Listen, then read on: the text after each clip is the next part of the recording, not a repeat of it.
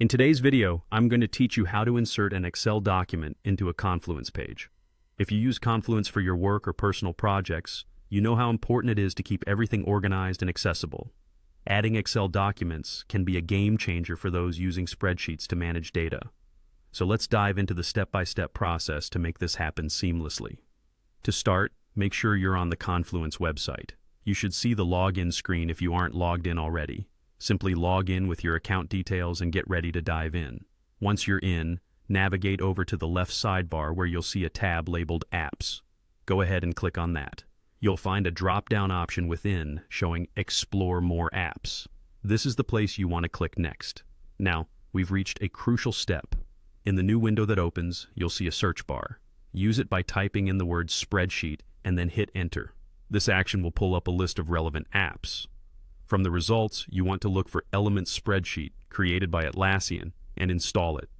This tool is going to be key for importing your Excel documents into Confluence. With that app installed, it's time to maneuver back to your account in Confluence. Again, on the left sidebar, click on Your Account. This option will take you to a list of your Confluence pages.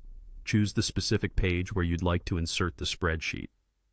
Once you've opened that page, click anywhere within the body section, essentially any blank spot where you're planning to add your Excel file.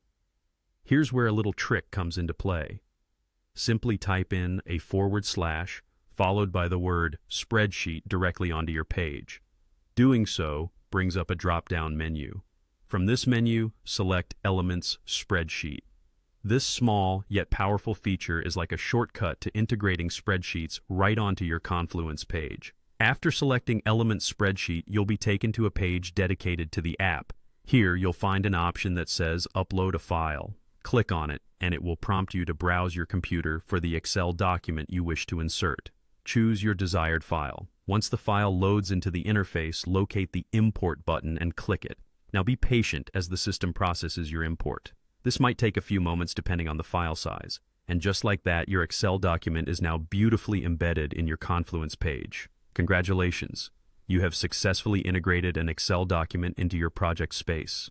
This should help streamline your information management and enhance collaboration on your Confluence platform. Happy organizing!